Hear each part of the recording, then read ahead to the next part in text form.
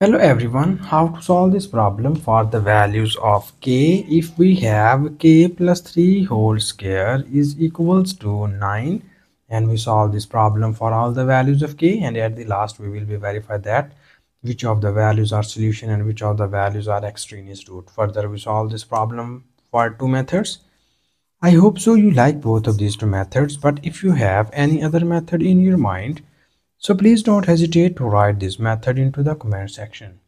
And now we move towards our first method, and in the first method we solve this problem with the help of square root.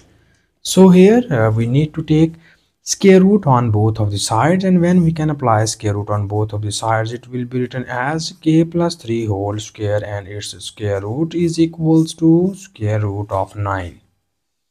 And further, in the next step, you see here this 2 and this square root are cancelled out by each other, and we will get here k plus 3 is equals to, here we know that square root of 9 becomes here 3. Further, you see here when we apply plus minus sign on both of the sides, we will write here plus minus sign any one of the side. When you apply square root on both of the sides, we write plus minus sign any one of the side. And now here in the next step we break this value into the two cases. The first case is we write k plus 3 is equals to plus 3, and the second case is we write k plus 3 is equals to minus 3. And from here we get this is the plus 3. When we move it into the right hand side, it will becomes minus 3, and we easily get the value of k is equals to 0. So this is our first root of the given equation, and from here we again move plus 3 to the right hand side, and it will becomes minus 3. So we easily get the value of k is equals to minus 3, and minus 3 becomes here minus 6.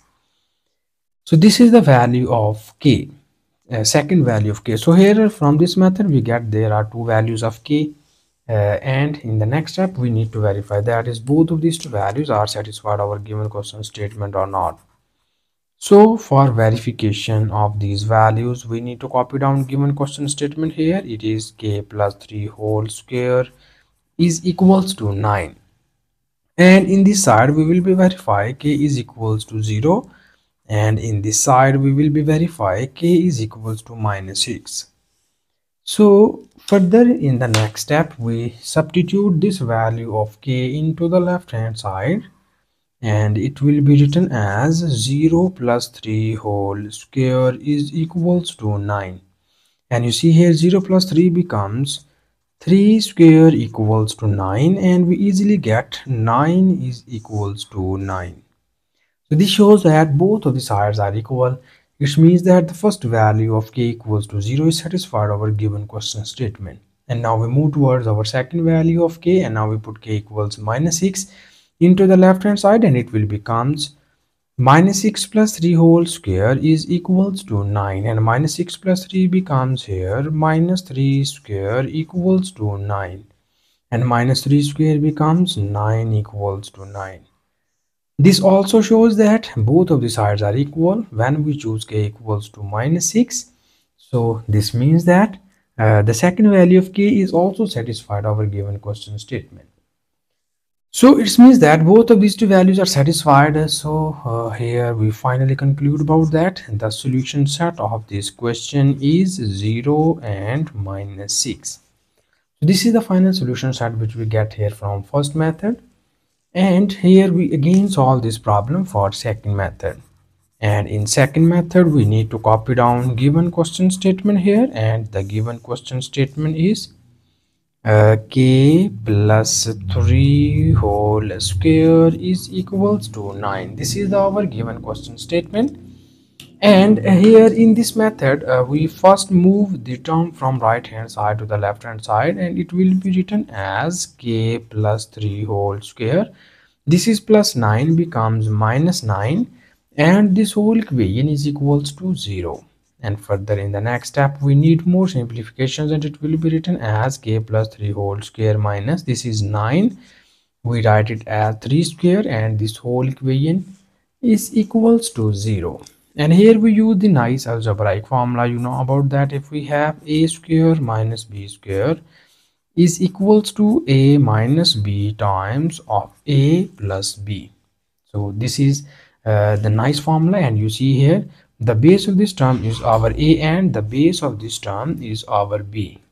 So here when we substitute the value of a is k plus 3, it will be written as, so after applying this formula we will get here, this is first you have a minus b, the value of a is k plus 3 minus the value of b is 3 only into a plus b.